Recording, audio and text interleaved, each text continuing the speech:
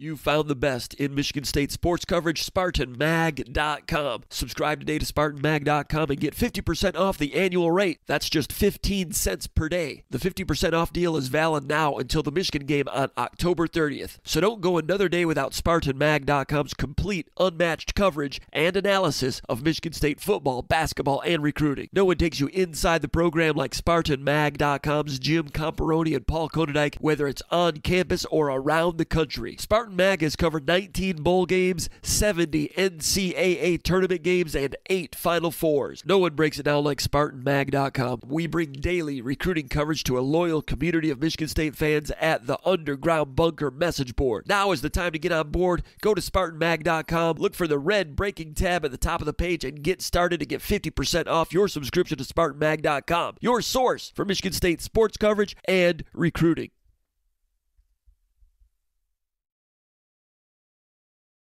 You know, as the season goes on and you keep winning games, the stakes get higher as the season goes on.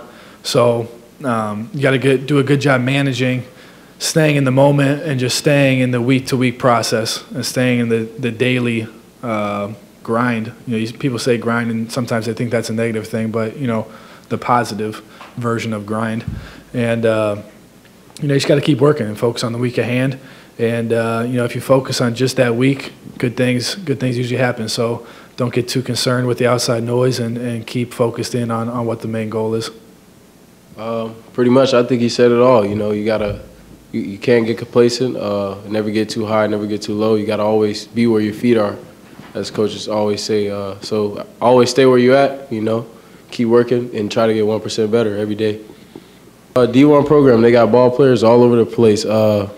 A very good front four, you know, they got playmakers on the back end. So, you know, we just got to prepare for that stuff during the week, and we'll see what happens in the game. Obviously, this game's like, you know, this game is a very important game, but I think it's just, you know, every game is just as important to us, you know what I mean? So winning every game is very important to us, you know what I'm saying? Comparing this year to last year is two completely different things. So, I mean, you know, things are different right now. So, and this game is different than last year. So, I think there's a different approach within the team on how we're going to prepare for this game. So, it's fun to win any game, but, you know, this game is very important, and we're approaching it different than we did last year. So. Yeah, I would say that's you know, you don't focus on it too crazy much. Like it's not you know, it's not something that you put up on your wall at home as a huge, you know, I don't know, you know, it's not something that you go on the whole year. Obviously, you know about the game, and you know how important it is, and know how much hype there is surrounding it, like we've talked about, but.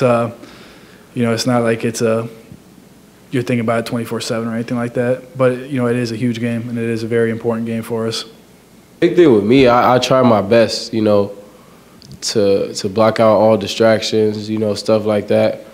I'm very superstitious. Like, my week's got to be how I planned it in my head, you know what I'm saying? So certain stuff have to happen. Got to get all my schoolwork out of the way first so I can focus on the game when it gets closer to the game, you know, stuff like that. So that's kind of how I prepare for the game during the week.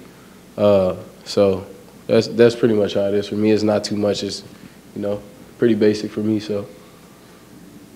Yeah, I would say, you know, like he said, you have to just go through the week and prepare like you always do, and then some. You know, and you got to get ready.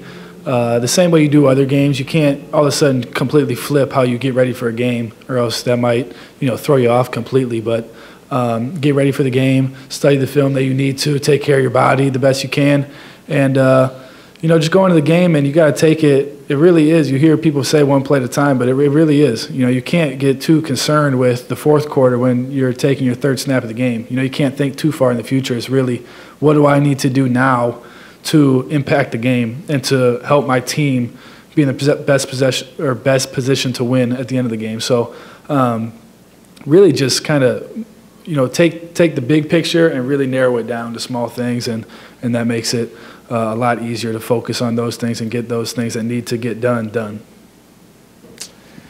What I like to do, I like to listen to, you know, a lot of the same music. I like to, during the home games, I don't know, one thing you guys might see, like if you can look out for my long socks.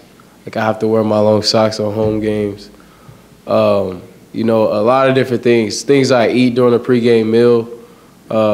You know, I don't like to eat too heavy, especially at a 12 o'clock game, you know what I'm saying? So just little things like that I have to do in order to, you know, feel, you know, the same way going into every game. I love pancakes, bacon, and eggs. I do a light little breakfast with that, and then I have a little fruit on the side, and I'll have a glass of water, and that's it. Yep. I think with me, I always follow my guys, you know, wherever they play, whether it's Western guys, it's, you know, guys that play here and left, guys I came out of high school with, I always try to, you know, follow and support them.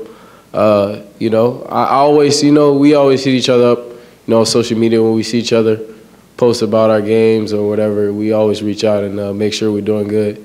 But it was good seeing him out there. He threw for like 320 yards or something like that. He had a day, so it was good to see him out there and get the win and actually get to see him in person in a long time. It's been a while, so, yep.